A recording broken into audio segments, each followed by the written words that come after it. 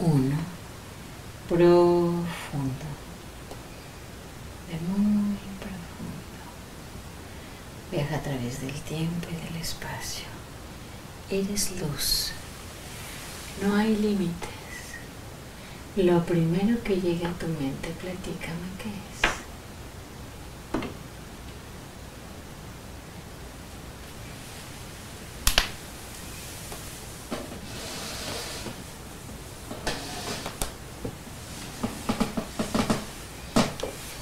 Revisa si ahí es de día o de noche.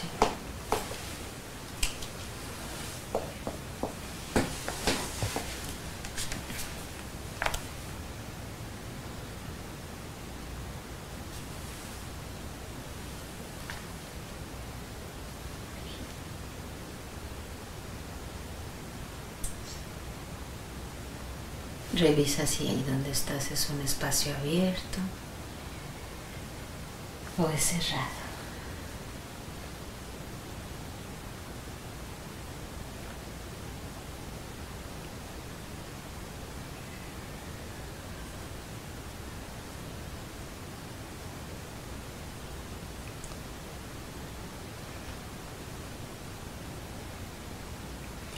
Tengo solamente una imagen de... Es que veo como luz, pero de repente me viene como una fotografía, como de una niña chiquita, como de unos 5 años. 5 años, bien.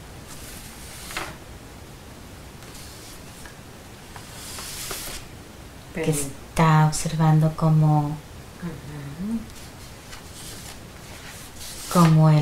es como un bosque con agua en un lago.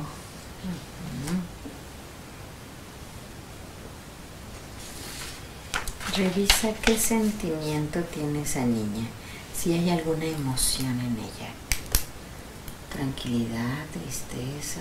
Como melancólica, como Melancolía. como sola, como triste.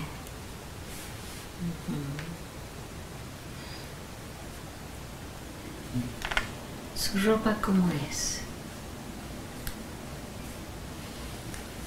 Como campesina,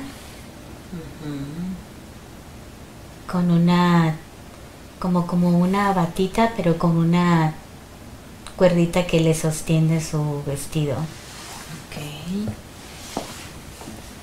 ¿Y ahí donde está? ¿Hace calor? ¿O frío? ¿O está fresco? Revisa cómo es ahí. Es frío. Muy bien. ¿Y esa niña chiquita, como de 5 años, está sola? Sí. ¿Y su cabello cómo es? Rubio. No rubio, como entre rojizo, café, como... ¿Castaño? Sí. Muy bien. Revisa por qué esa niña está como melancólica, como triste. Veamos qué le sucede. Yo siento que ella se siente incomprendida. La veo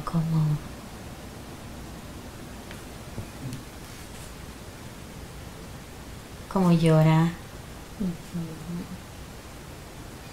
¿Tiene padres? Sí.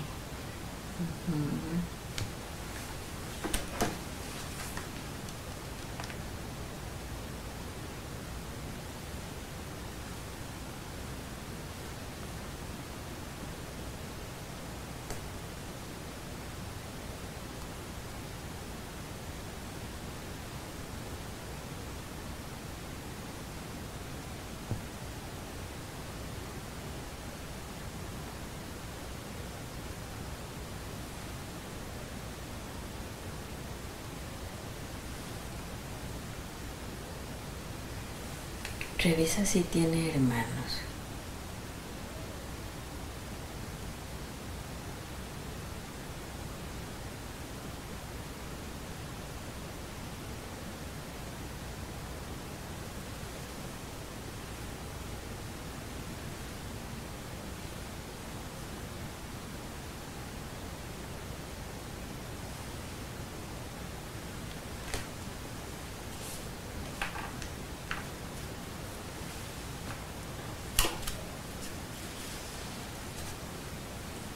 Veo que tiene dos hermanos más grandes que ella. ¿Y cómo sientes que te llamas ahí?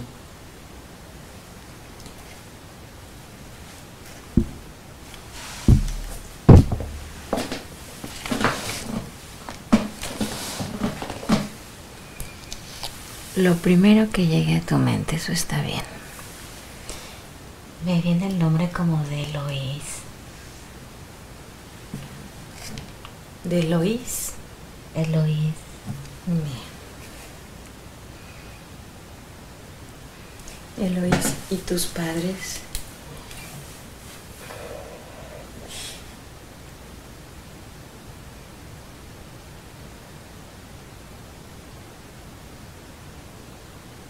Mis padres son buenos.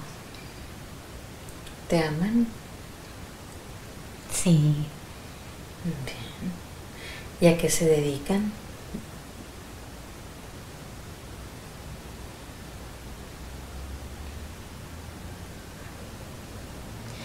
Mi madre es como sanadora. ¿Cómo así? Sí, como es de las personas como que siembra también, pero a la vez es como de las que cura enfermedades. ¿Con hierbas? Sí. Ok.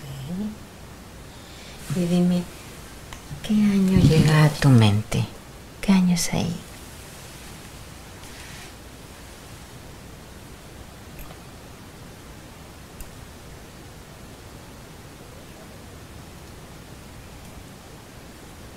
¿1613? No sé, estoy segura. Okay. Es el número que me viene a la mente. Eso está bien. Recuerda, sin analizar la información, conforme vaya llegando, cuéntame. Lo estás haciendo muy bien. Ahora, Eloís, adelántate un poco en esa vida. Vamos a buscar momentos importantes. Voy a contar del 1 al 3 y llegas ahí. Ubícate en ese momento, vívelo y cuéntame qué está sucediendo. Vamos en busca de un momento importante. 1, 2, 3. Ya estás ahí.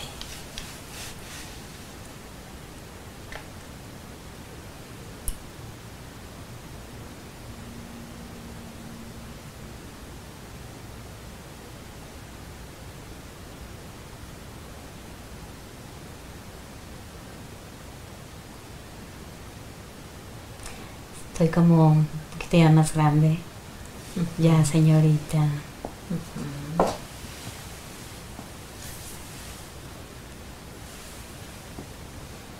Me encanta acostarme como en la naturaleza, como en pastos así grandes, verdes, mientras cuido unas ovejas.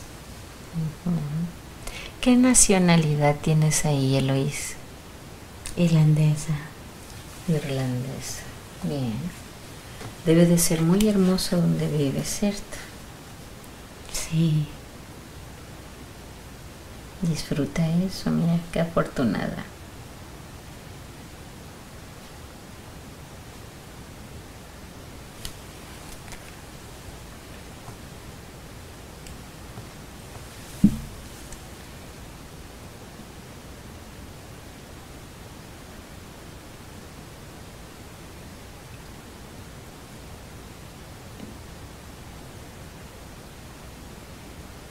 Me vienen imágenes como que yo atendiendo a mi padre.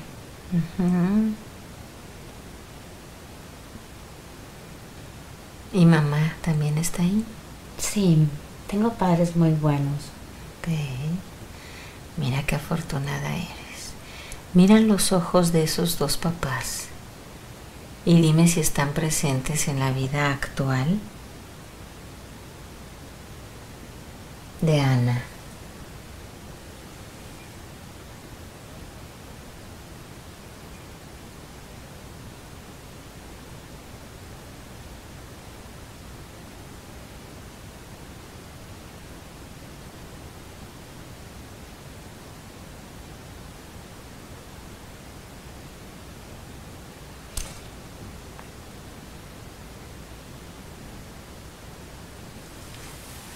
Siento que mi papá sí es mi papá. El mismo papá de allá, Sí. el mismo de acá, de esta vida. Ahora mira los ojos de mamá. Dicen que los ojos son las ventanas del alma.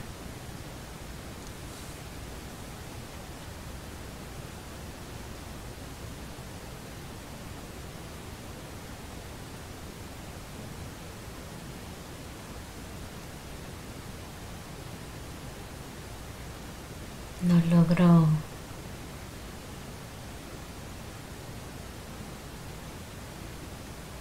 Está bien. Sigamos buscando momentos importantes. Avanza en el tiempo y encuentra otro momento importante que nos dé más información de esa vida, aparentemente de 1613. Sigue buscando y cuéntame.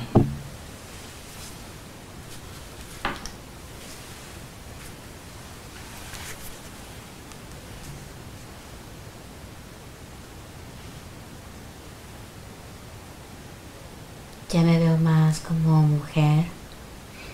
¿Cómo de cuántos años? Como de unos 25. Tengo 25 años.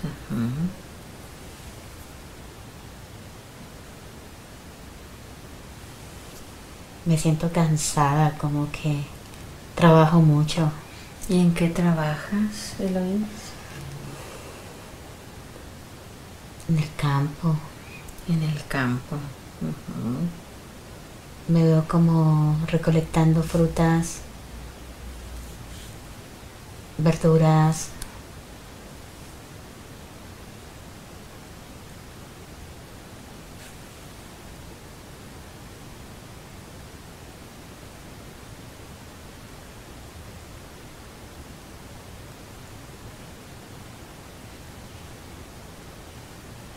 Siento que estoy como embarazada.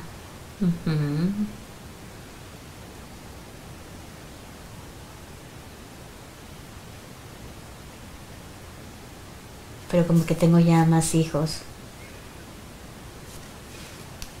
¿Eres feliz?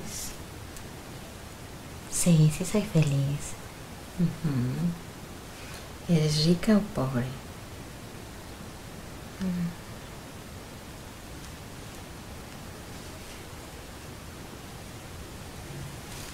Soy de la clase como pobre, pero tengo abundancia. No me hace falta nada. Bien. ¿Hay algo más de ahí que te parezca interesante platicarme? Me siento muy amada por mi esposo. Revisa los ojos de ese esposo allí y cuéntame si están presentes en la vida de Ana. Sí. ¿Y quién es?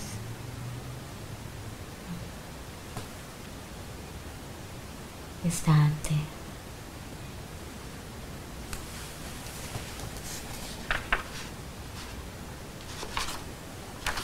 ¿Quién es? Dante.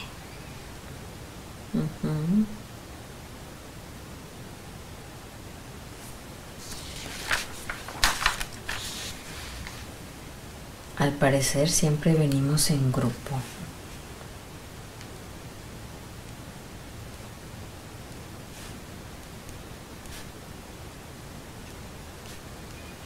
Ahora adelántate un poco más en esa vida y busquemos otro momento importante.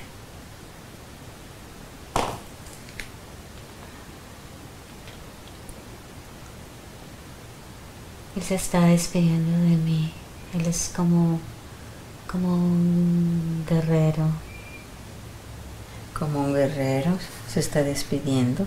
¿Y a dónde va? ¿Por qué se despide?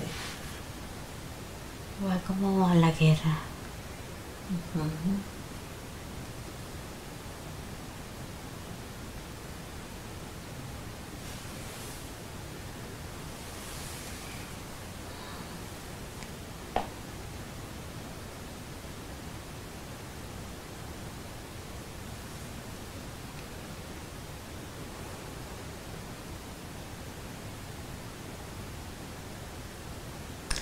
Ella no regresa porque muere. ¿Muere en la guerra? Sí. ¿Superas esa pérdida, Eloís?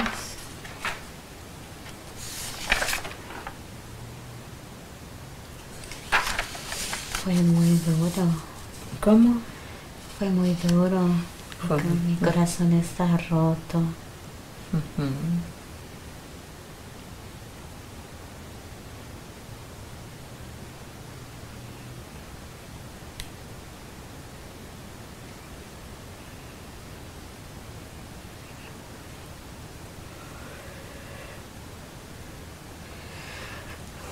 ¿Y ahora cuántos años tienes?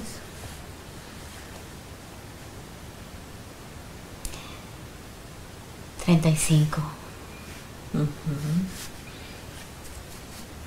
Y cuéntame qué está sucediendo.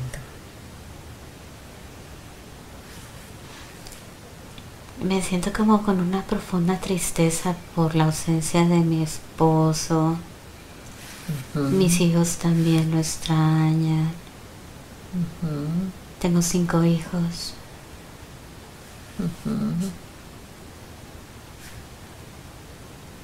Siento que no voy a poder como sacarlos adelante.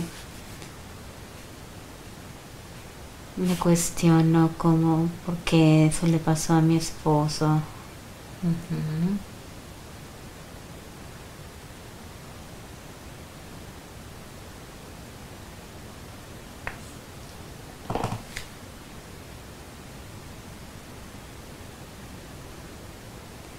Como me vienen como sentimientos como cuando te quieres morir también.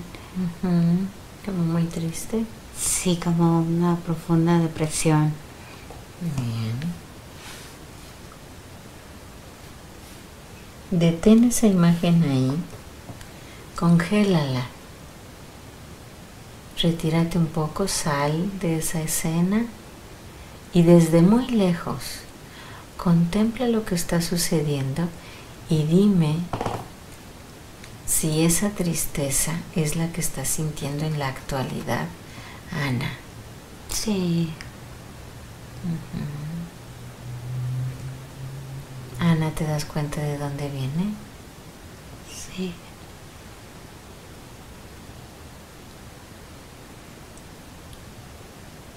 Ahora que te das cuenta de dónde viene, la puedes dejar ir. No te corresponde. Esa tristeza es de Luis. Ahora ya puedes dejar que pase.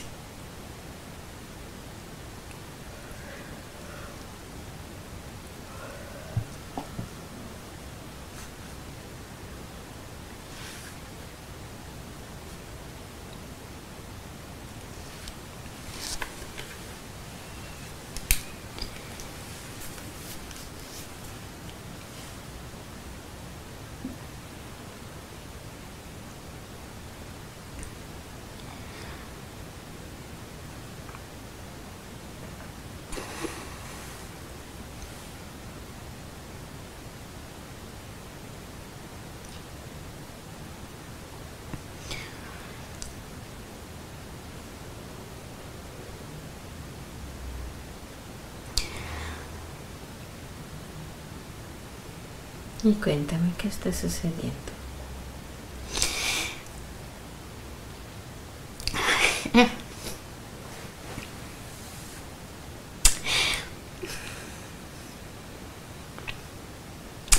Está mi esposo consolándome. ¿Cómo así? Platica.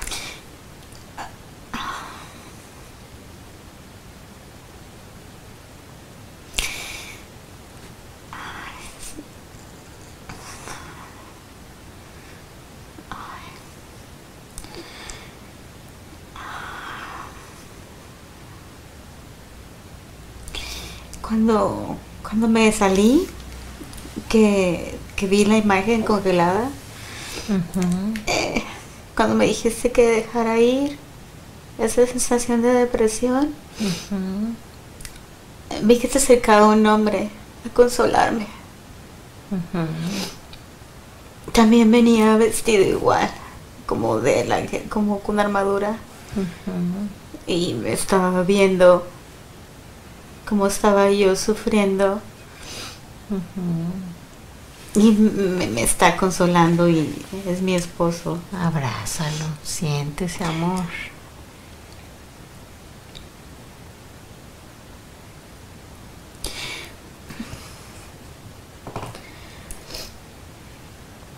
Y dime, ¿te dice algo? Solo me ve a los ojos. Como entendiendo que mi dolor.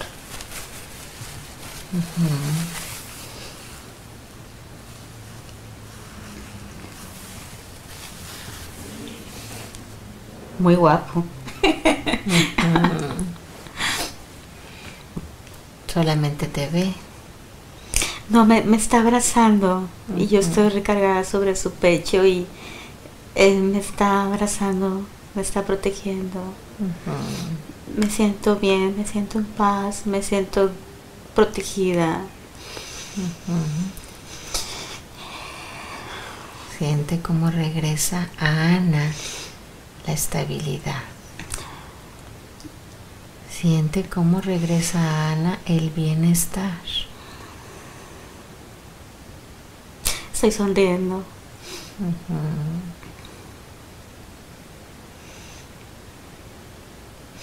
Me está dando un beso en la frente y me está limpiando mis mejillas. Mis hijos también se ven como tranquilos, como también como contentos de verlo a él ahí. Bien. Mira qué bonita oportunidad le da el universo a Eloís, que a su vez también te la da a ti, ya que son la misma esencia. ¿Te das cuenta? Qué bonito. Disfruta eso.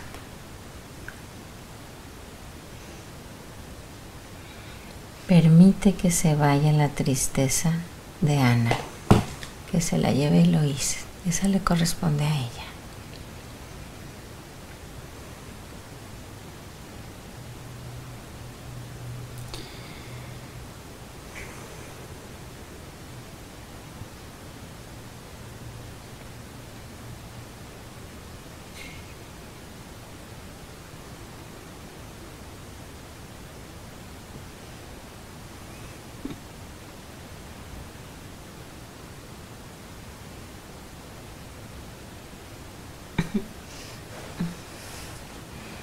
¿Y ahora qué sucede?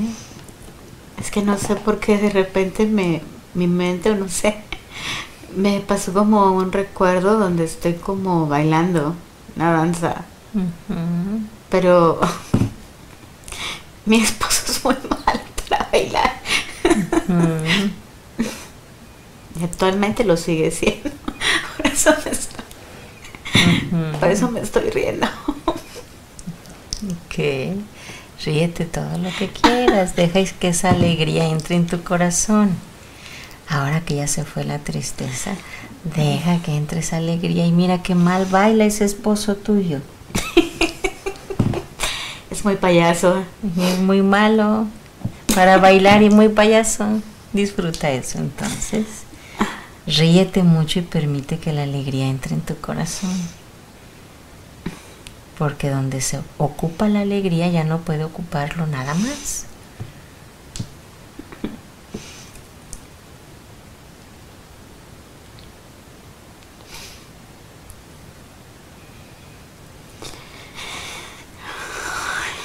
Mucho mejor, ¿verdad que sí?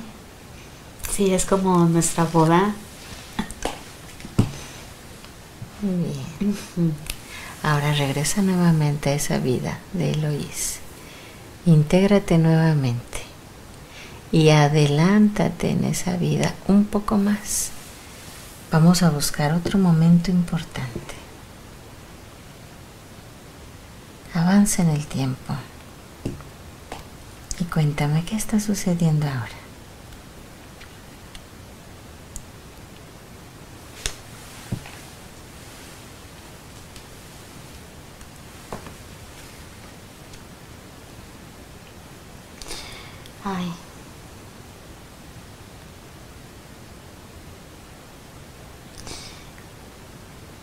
pero me veo como anciana ya.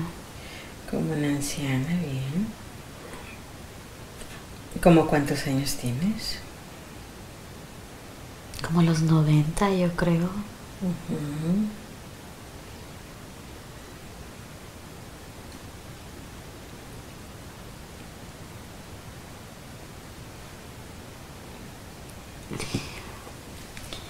Pero a mi esposo lo veo como enfermo ya.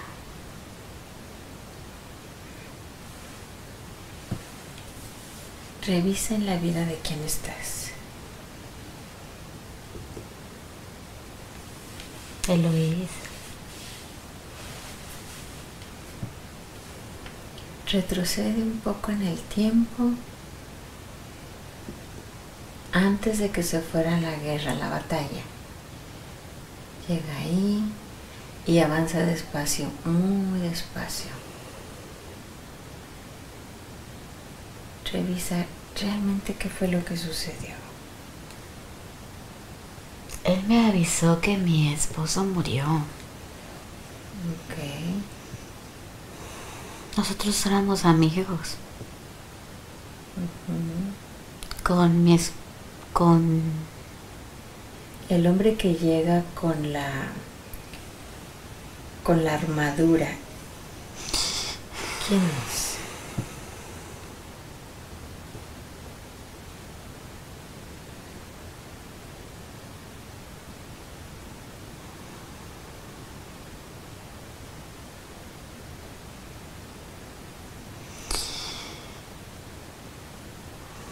ahí se llama como Ia. Ujú.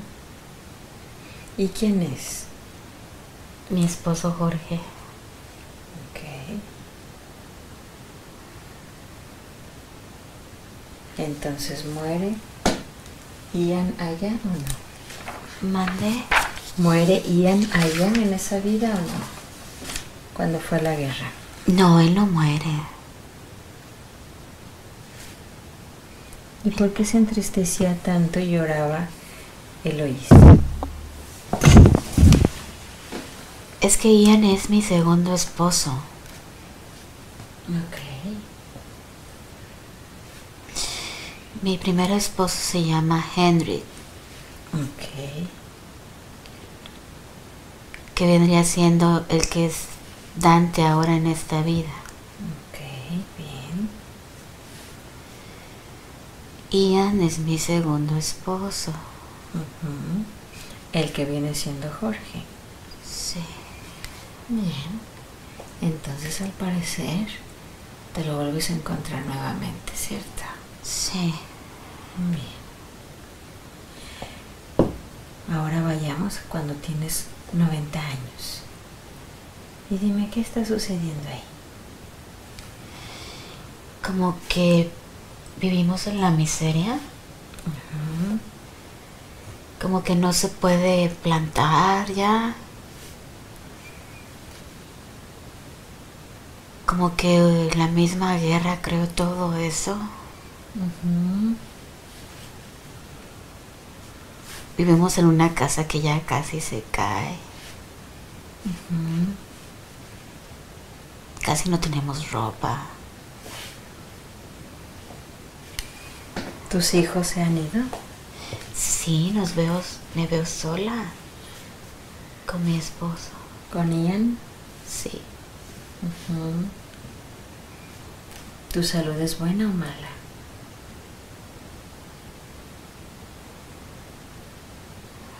Todavía me siento fuerte, pero ya me duelen mis huesos. Ok. ¿Ian está enfermo? Siento que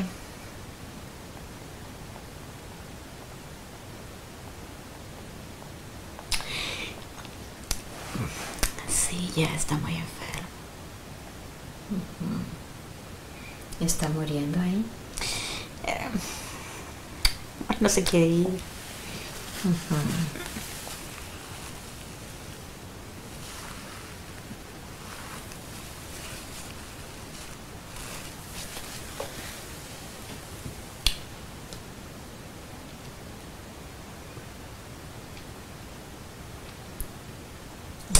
Date permiso de llorar todo lo que quieras. Es bueno llorar. Con eso se limpia el alma. Y mira que de repente es bueno. Es que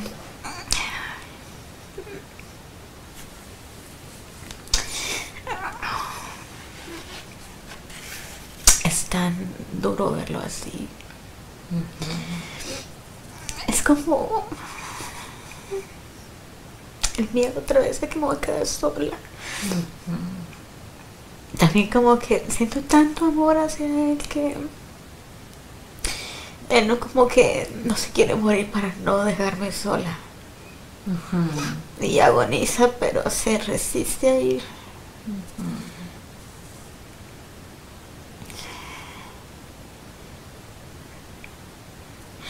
Nosotros sabemos cómo irnos, pero como que mi parte egoísta no quiere dejarlo ir. ¿Cómo es que saben cómo irse? Cuéntame. Para mi aprendizaje, ¿cómo es eso? Pues es como un deseo, porque formamos parte de la naturaleza. Somos uno con el universo, con toda la naturaleza. Entonces solamente es cuestión de pedirlo.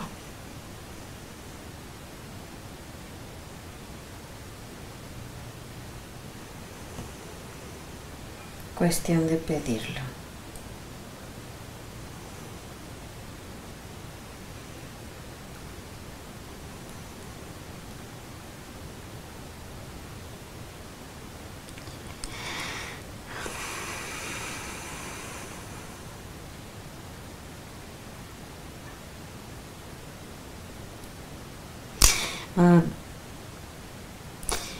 Yo le estoy diciendo a él que lo amo, pero que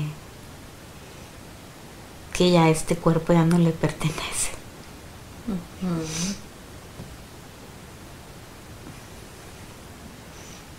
Él me está diciendo a nuestras almas se pertenece.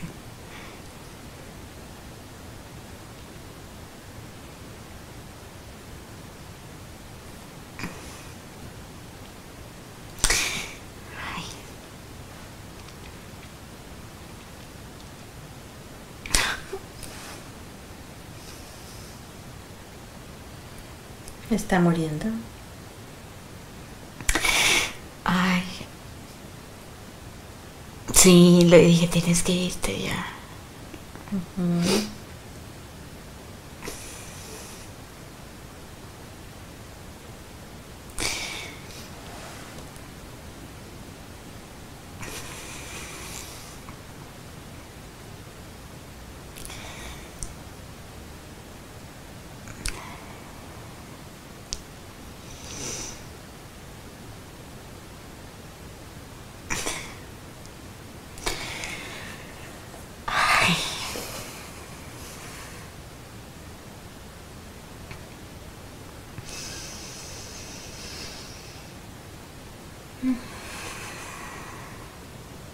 ¿Ya murió?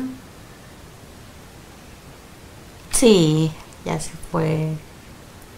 Eloís, ¿estás tranquila con su partida?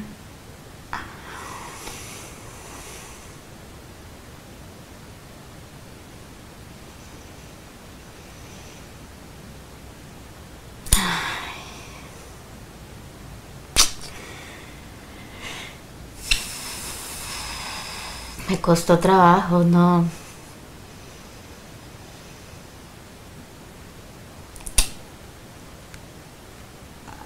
Estoy como... Me siento enojada de haberme quedado sola, pero a la vez me siento...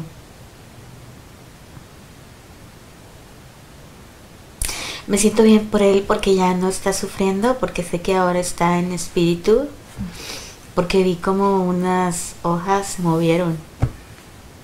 Como diciendo, aquí estoy. Como cuando te vas, Okay. pero como que formaron como un... Remolinito. Okay. Como que se fue hacia así, como se expandió después todo. Okay. ¿Y Eloísa está tranquila con su partida? Lo extraño, pero es como el proceso de duelo cuando estás experimentando la ausencia, pero estoy conforme ya. Bien.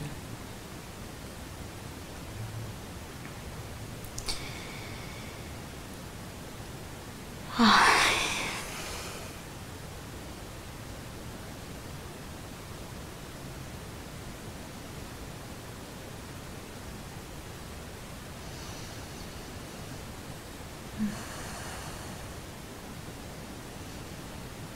Es muy triste verme sola.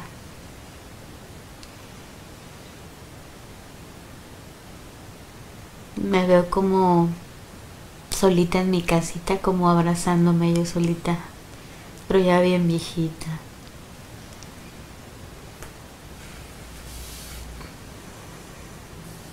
Ahora ve al momento de tu muerte y platícame, ¿cómo es?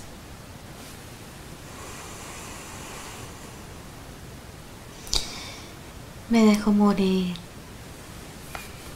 Muero sola. ¿Por qué te dejas morir? ¿De la tristeza o de qué? Sí. Ya mi vida no tiene sentido ya. Ya no hay nadie en ese lugar prácticamente. Me siento sola en el bosque. ¿De qué vive Eloísa? Ay, como que busca lombrices. Tomates con cortezas. Es que no hay comida.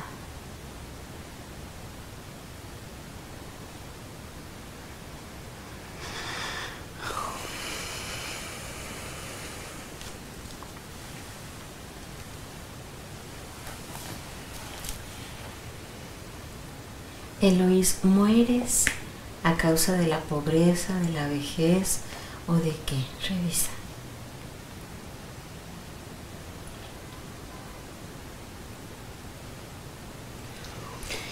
Muero a causa de mi pena, es lo que más me... Como que yo me quiero ir con mi esposo. Okay. Como que ya no me interesa buscar comida, porque puedo sobrevivir aún con lo que hay en la naturaleza. Pero ya no te interesa. Pero ya no tengo como un sentido. Ok. ¿Mueres cuánto tiempo después? Un año después. Bien. ¿Tu muerte es apacible? Sí, muy tranquila, la verdad.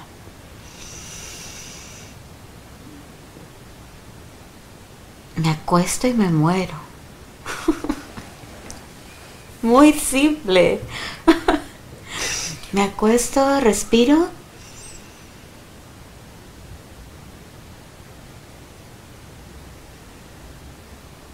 Doy gracias. Hasta eso, muy agradecida con todo.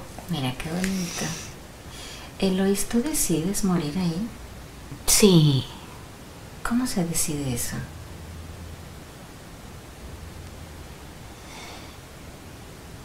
Simplemente le hablo al universo, porque no lo conozco como un Dios. Ok. Sino lo pedí como por un tiempo, como por un mes, ¿sabes? No es así como que, oh ya, no, o sea, en ese tiempo tuve como mi tiempo para meditar con la naturaleza, agradecer, porque hice como recordé como toda mi vida, o sea, y simplemente les digo, estoy lista. Mira, ya quiero irme. Eso es maravilloso. Gracias. Y entonces lo único que haces es suspirar y eso es todo. Me acuesto y empiezo a respirar. Ajá. Y a ponerme como en paz. Ajá. No tengo hambre, nada. Y simplemente es como cuando deseas como dormirte. Hasta que ya dejas de sentir tu pulso, tu cuerpo empieza como a despedirse también.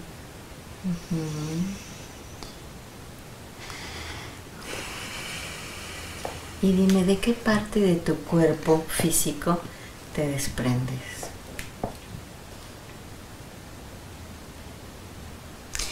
Primero empecé a sentir desde los pies como algo como frío que recorre mi cuerpo. ¿Va avanzando el frío?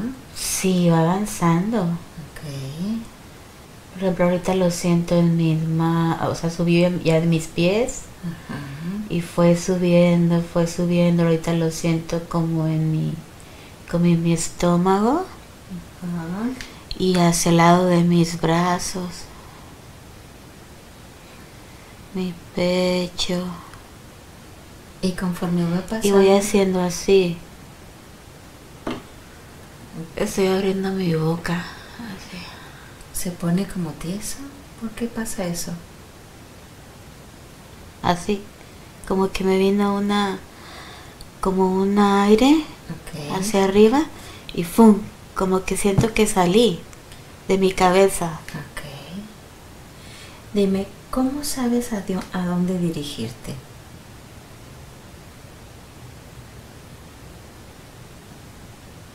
Ay, es que es algo bien raro. Platícame para mi aprendizaje. Porque me siento como si fuera parte del aire. Ajá. Pero a la vez como que me siento en el universo.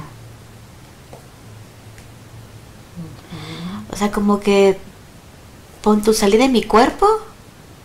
Como que hice un paseo así por todo el aire del bosque y de todo. Pero ya en invisible. O sea, ya como en aire. Y ahorita de la nada me siento como energía en el universo. Ok. Siento como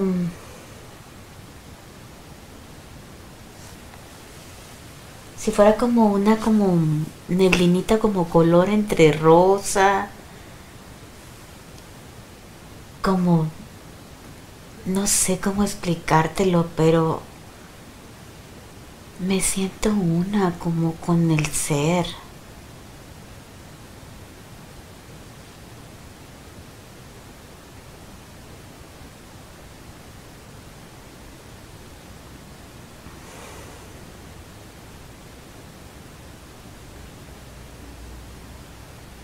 ¿Es agradable sentir eso? Es como una energía grande en el universo. Es que como si fuera Dios, pero que estás como conectado ahí a esa como fuente. Conectado a la fuente. Sí.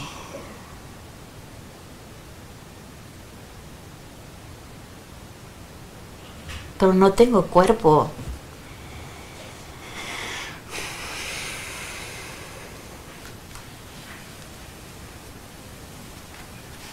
¿Vas tú sola ahí? ¿Tienes forma? No. ¿Cómo eres ahí?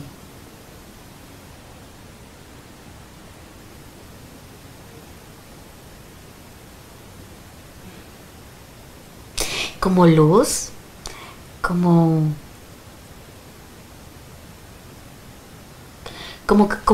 cuando está todo oscuro.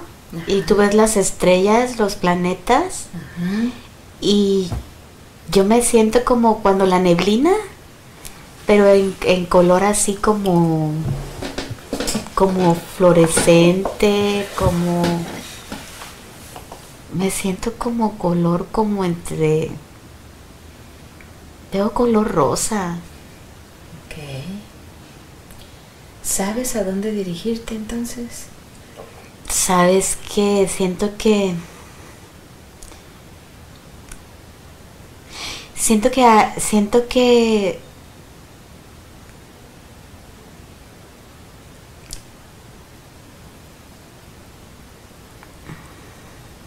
siento como que hay personas como que se comunican telepáticamente con uno. Ok. ¿Y qué te están diciendo?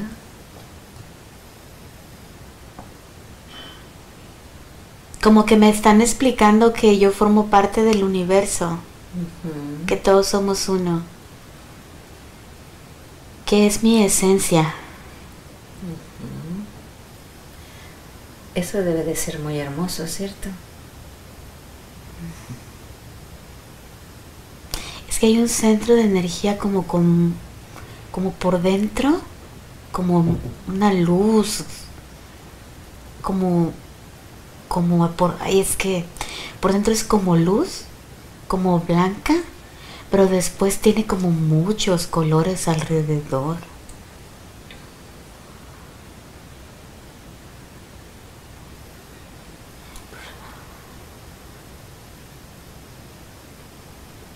¿Emite alguna energía? Sí, como que todos dependemos de ella. Ok. ¿Y te estás acercando ahí? Sí.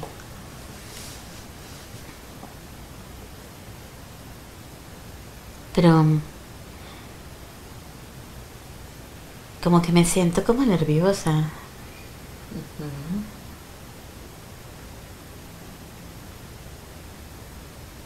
Bien raro porque como que entro, no sé cómo entro, pero es como si fuera como un túnel. Ok. Con mucha luz.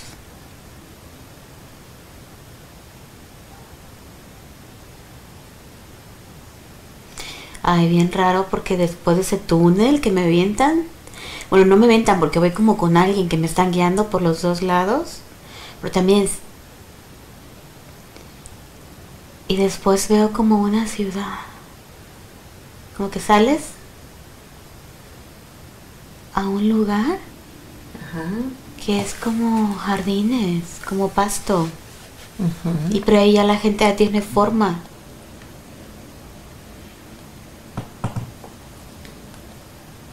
Cuando dices forma, ¿te refieres a un cuerpo físico?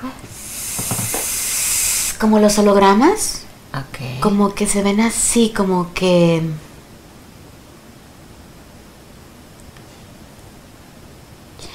como personas con batas así. Ok. Dime, ¿quién te llevó a ese túnel? ¿Sabes que siento que un ángel? Siento que, no sé por qué, pero siento que es Chamuel. Ok. ¿Tiene forma ese ser? ¿Ese ángel? ¿Sabes que cuando veía eso rosa yo siento que era él? Ok. Y yo siento que yo era la otra luz que veía. ¿Te acuerdas que te dije como una luz entre verde o no sé, luz que... Ay, hasta siento que me agarró como del hombrito. Ok. Y ahora que atravesaste por ese túnel de luz, ¿vas caminando? ¿Lo pasas rápido o es despacio? No, hombre, despacio porque...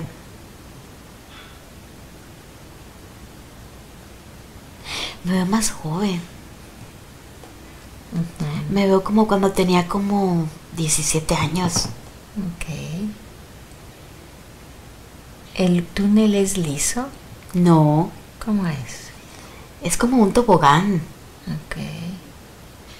Si pudieras tocar las paredes, ¿habría paredes? ¿De dónde? ¿Del túnel? Es que siento que no tienes oportunidad de tocarlo porque viajas a una velocidad que siento que ni chance tienes de tocar eso. Ok. ¿Y es de pura luz? Es como una luz, sí. Es un túnel bonito.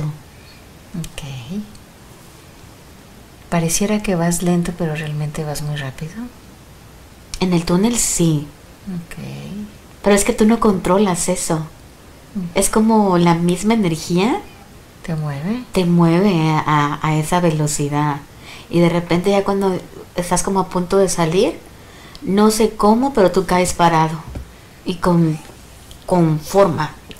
Ok, con la forma de un holograma. Con la forma... es que como que eres tocable y no tocable. No tienes como... No eres como un humano. Ok. No sé cómo explicarte. ¿Y las demás formas que están ahí parecieran hombres y mujeres o todos son iguales? Es que sabes algo, yo siento que ahí es como un lugar especial donde llegas por primera vez. Uh-huh. ¿Y no hay femenino ni masculino? ¿O sí se diferencian?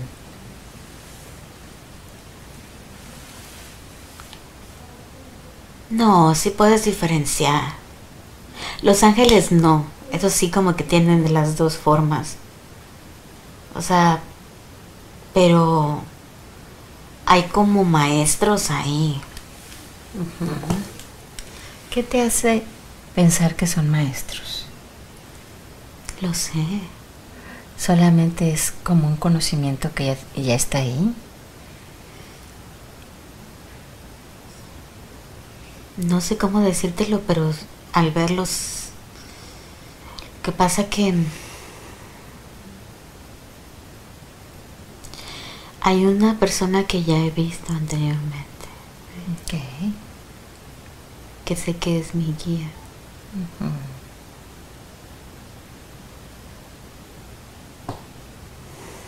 ¿Hay jerarquías ahí?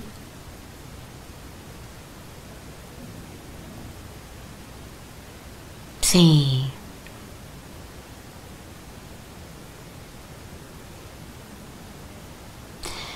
Pero lo que pasa que no es de que sea uno más que otro, sino hay ciertas personas con las que tú te topas. Ajá. Para adaptarte, para explicarte cómo funciona ahí. Uh-huh.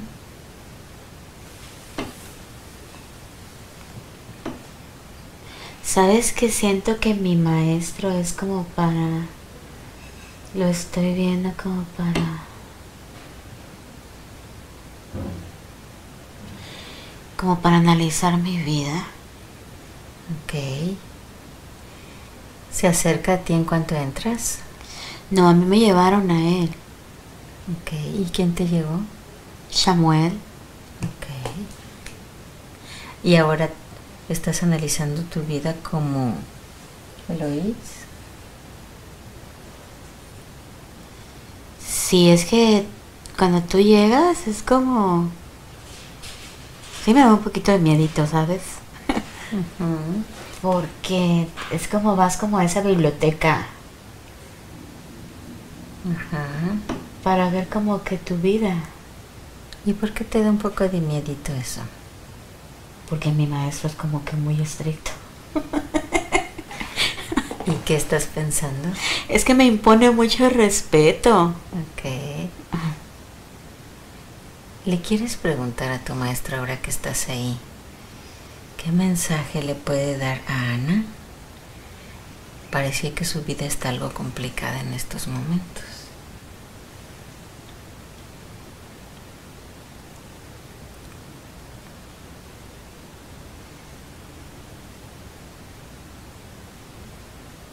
Me está regañando. ¿Quieres repetir lo que te dice?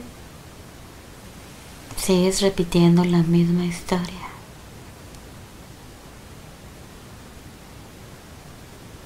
De responsabilizarte de los demás y olvidarte de ti. De responsabilizarte de los demás y olvidarte de ti.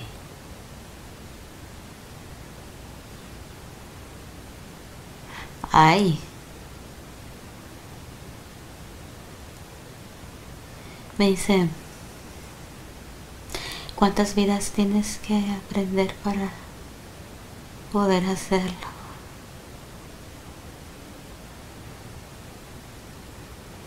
¿También como Eloís hiciste eso?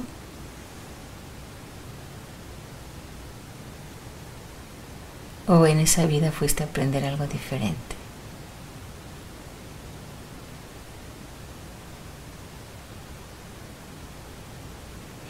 No entendí.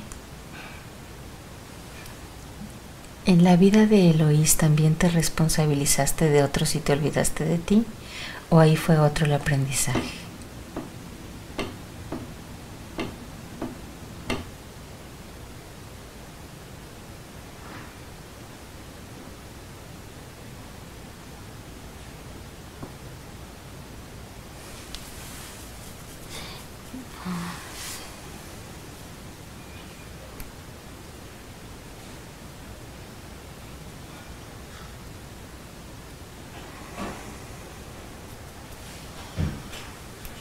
Estoy pensando. Sí. ¿De quién se responsabilizó Eloís? De mis hijos. Pero trabajaba tanto que nunca pensaba en mí. Okay. Lo mismo que está haciendo Ana en esta vida actual, ¿cierto? Sí. Pero aquí no son tus hijos.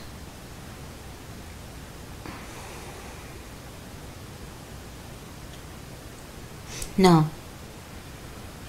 ¿Y qué más te dice tu maestro?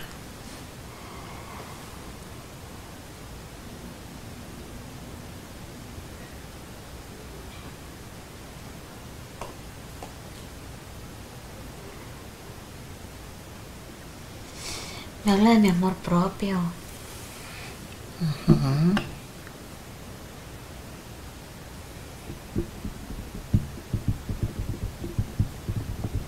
Que ay.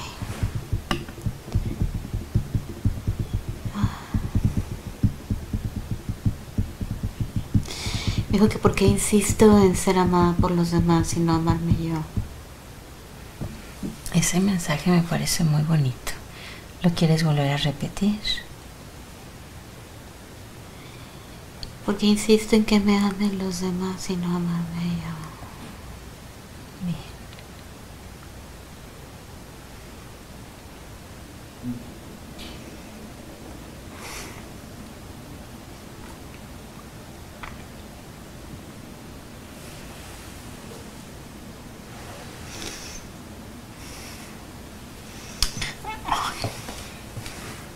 ¿Y qué te ha dicho ahora? ¿Y ahora qué te ha dicho?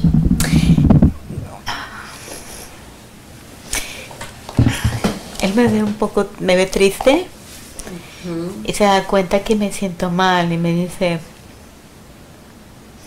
pequeña, tú eres valiosa porque eres hija de Dios. Pero me abrazó. O sea, no me abrazó, sino como cuando estás así nada más.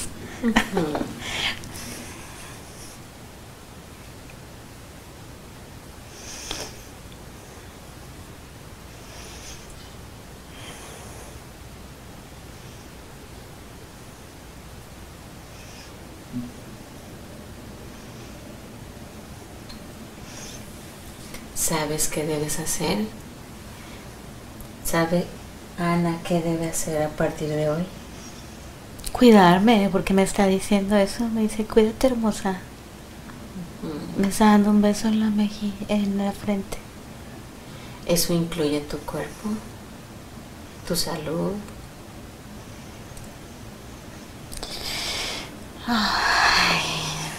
¿Le quieres pedir que por favor se lleve la ansiedad por la comida? Porque al parecer estás supliendo con el cigarro y con la comida. En vez de amarte, te distraes con esas dos cosas, al parecer. ¿Le quieres pedir que por favor se lleve la ansiedad para que te puedas enfocar en amarte? Sí. Pídele por favor que lo haga y comprométete no con él, contigo, a hacer tu parte, porque no pueden hacer todo el trabajo por nosotros, ¿cierto? El aprendizaje es personal, individual. Nos ayudan, pero tampoco van a hacer lo que nos corresponda.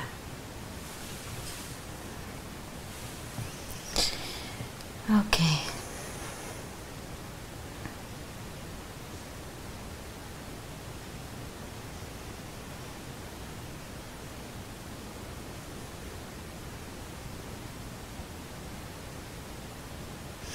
Me está diciendo sana mente, sana corazón, sana espíritu.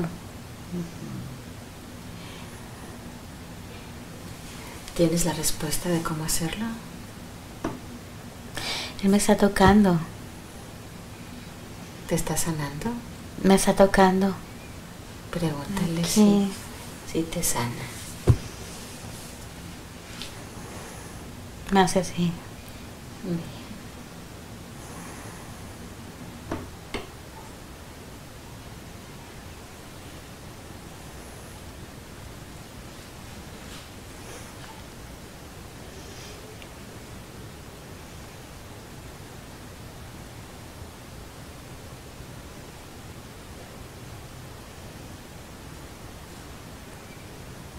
¿Te sientes feliz? Es que me está dando mucho amor. Disfruta eso entonces. Porque eso es lo único que es real, el amor. Me está tocando mis cachetes.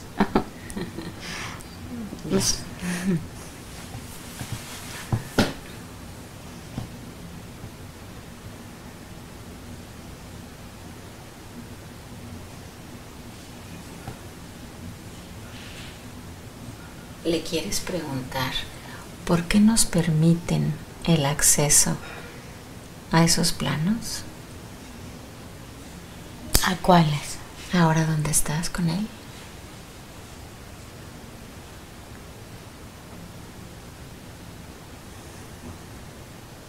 Es como que nos están haciendo el favor de recordar por qué estamos viviendo esta vida.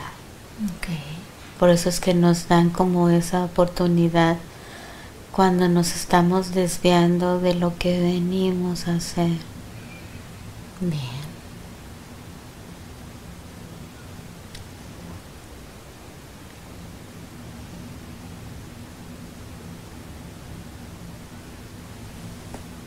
Me está diciendo que el universo me proveerá todo lo que necesito, pero tengo que moverme. Que no se me va a dar como que todo en la mano, que tengo que buscarlo. Bien. Ciertamente es así. Tu trabajo lo tienes que hacer tú, ¿cierto? Hay que moverse, hay que buscarlo, manos a la obra. No solamente esperar los cambios sin hacer nada.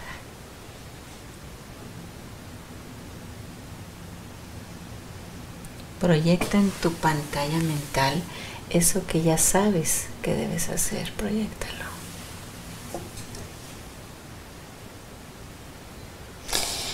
Ay.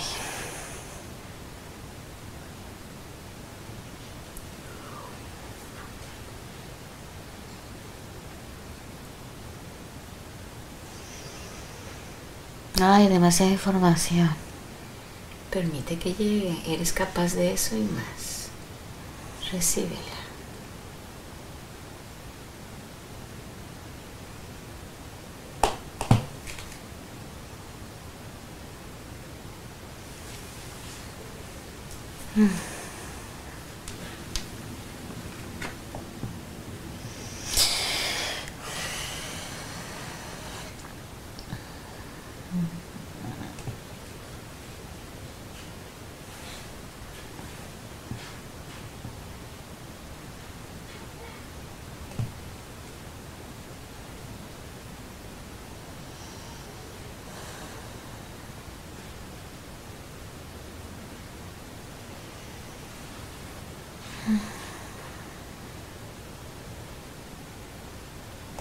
¿Me quieres compartir algo de esa información?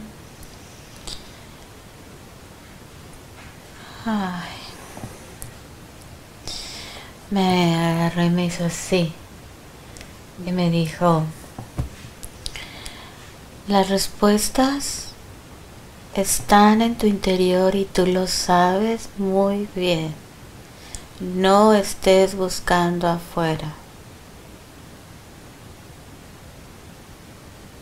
Me dijo que estoy viniendo a esta vida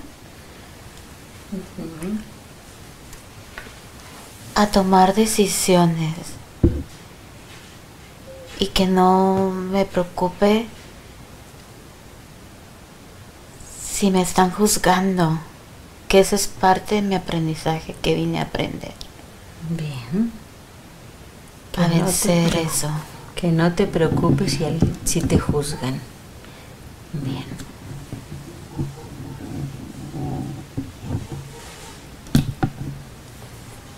Yo lo elegí aprender.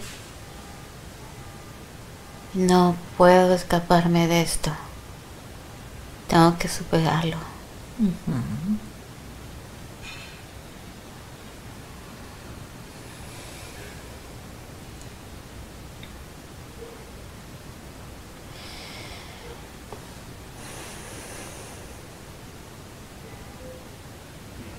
¿Le quieres pedir fortaleza para tomar esas decisiones y mantenerte?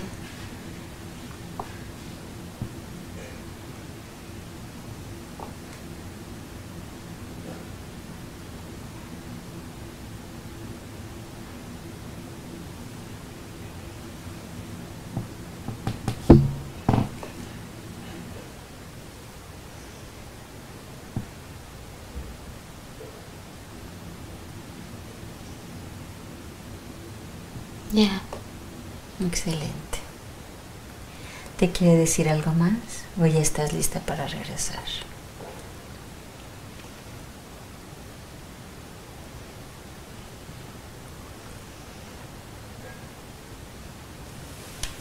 Ya.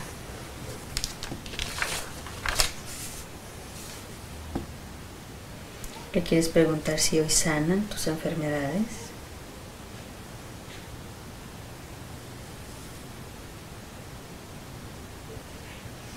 Me contesta que todo a su tiempo. Ok. Nuevamente tienes que poner de tu parte, ¿cierto? Bien. ¿Le quieres preguntar si tiene algún mensaje para Marta? Que gracias a su organización, a su casa, estamos aquí con ella, haciendo esto por la gente. Me dice que las bendiciones llegarán a su puerta. Qué bonito, muchas gracias. Todo es como debe ser.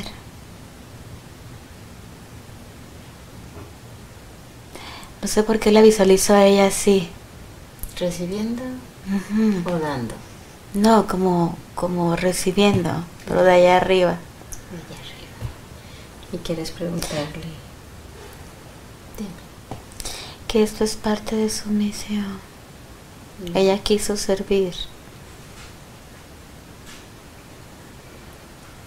¿Quieres preguntarle si tiene un mensaje para Rufo? Que gracias a él yo estoy aquí en California. Que se ame a sí mismo.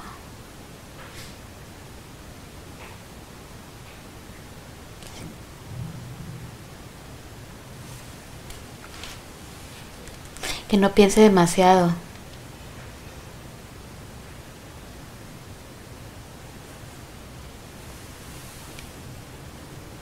Y entonces llegará el verdadero amor. ¿Quieres repetir ese mensaje tan bonito? Que se ame a sí mismo. Que no piense demasiado. Y entonces llegará el verdadero amor.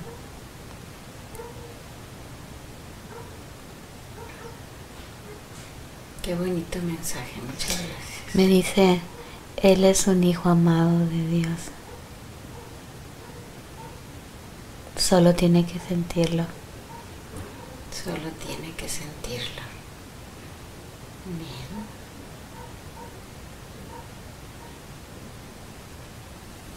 Dile a tu maestro que muchas gracias por esos mensajes que son caricias para el alma.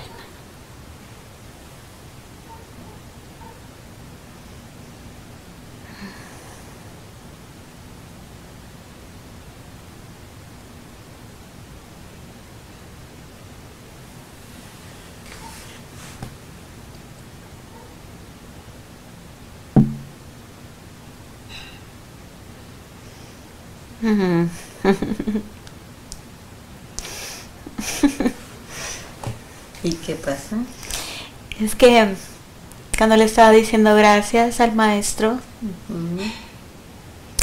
sabes que me mostró una imagen de cuando yo era una bebé, que él me está cargando y me está dando un beso en la frente, como cuando lo hizo hace rato, ahora ya que estoy grande. Mira qué bonito. Ay, sí, me gustó mucho esa parte. Eso significa que siempre ha estado ahí, ¿cierto? ¿Te das cuenta qué maravilloso? Siéntete amada porque eso eres. Y deja de buscar fuera lo que está adentro.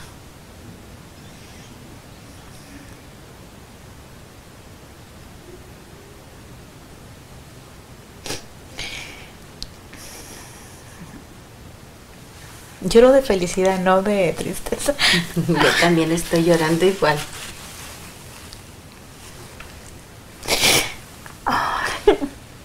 Es bonito, ¿cierto? Pues claro, disfruta de eso. Siente ese amor, siente esa bendición en ti.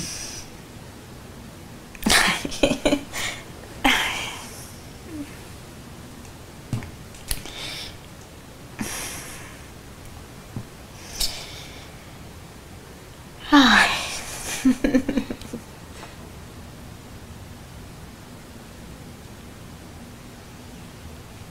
Es muy bonito ese lugar. Nos lo está mostrando. Disfruta eso.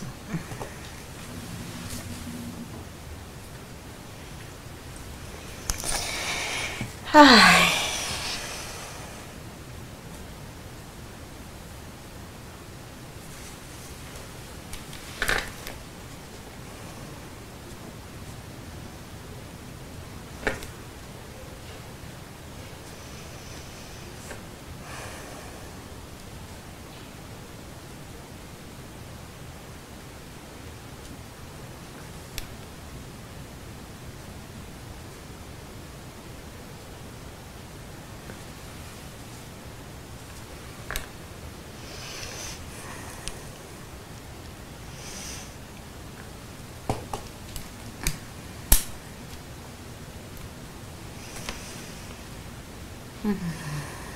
Y pregúntale si ya estás lista. Ya quiere que me vea, quiere que ya. Ok. Pregúntale si él te trae de regreso o prefiere que lo haga yo. Tú. Bien. Maestro, yo también me despido de ti. Te doy las gracias por la ayuda de hoy y de siempre.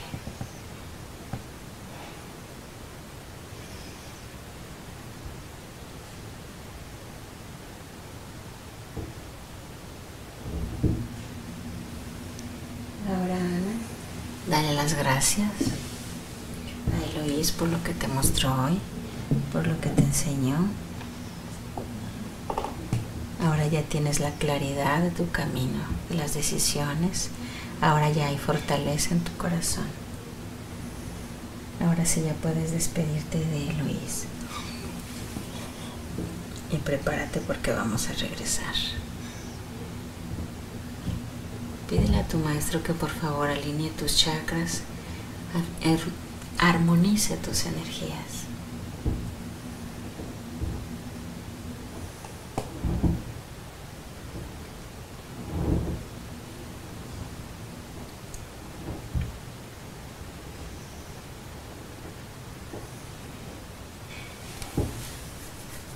Ya. Bien. Entonces yo empezaré a contar del 1 al 5. Con cada número irás regresando dueña de tu mente y de tu cuerpo. Al llegar a casa y pongas tu cabeza sobre la almohada, dormirás muy profundo. Ahora ya tienes esa claridad de decisión. Sabes para dónde ir. Recuerdas una vez tu compromiso. Una vez más. Estamos regresando en total armonía, en total bienestar. Seguimos regresando. 2, te sientes ligerita, ligerita, bien tranquila, como muy en paz, sabiendo que eso eres parte del todo, parte del uno. Seguimos regresando. 3, estamos regresando en total armonía. Seguimos regresando. 4, muy feliz, muy contenta, sonriente, en espíritu, en el alma, en tu cuerpo físico, en total bienestar, armonía. 5, despierta.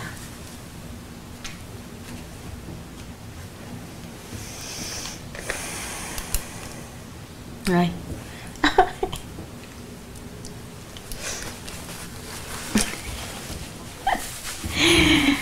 Ay, no. ¿Qué? Oye, ese maestro estaba muy fashion. Tenía una corona enorme. Ay. Muy fashion. ¿Y cómo te sientes? ¿Estás feliz? Ay, bien. Te mostraron mucha información, así es de que ya, a trabajar. Sí. Muchas gracias. Gracias a ti por confiar y por venir. Ay. ¿Desde dónde vienes? Anaheim. ¿Cómo acá? ¿Cuánto tiempo estás aquí? Como 34 minutos. 34, qué exacta. Está muy cerca entonces. Sí, nada más el tráfico es el que atrasa. Ana, ¿tú quisieras que compartiéramos tu experiencia? Me parece que es una sesión con mucho aprendizaje. Sí, nada más si me puedes tapar la cara. Sí, te voy a tapar la cara. Es que me da miedo que mi esposo me vaya a ver. Es que Dante es mi exnovio. Ok.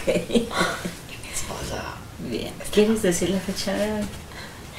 Es 28 de enero Del 2017.